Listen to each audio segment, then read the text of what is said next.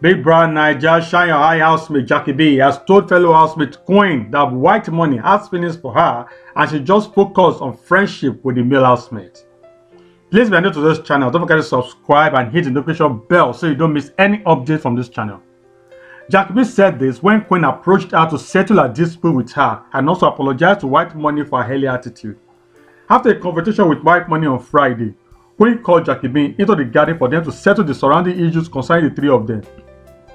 Queen hasn't been on talking time with Whitemoney because she accused the latter of having romantic feelings for Jackie B and is closer to a former female housemate GMK. She also accused Whitemoney of sharing their personal issues with Jackie B, whom she discovered was his love interest in the house. This has also made Queen become malicious with Jackie B. During their reconciliation discussion, Jackie B told Queen that Whitemoney only told her about the issues because of her involvement. She also made it clear that she has known of Whitemoney's feelings for her for a long time, but he decided not to pursue it. Jackie B said, "He told me because my name is inside, so that if it comes out, I know what is going on and know why my name is inside the whole matter." Then she advised Queen to focus on her friendship with Whitemoney because the issue may affect his mental health. "It's not that deep. I know how you feel and everything, but try to focus on your friendship with Whitemoney.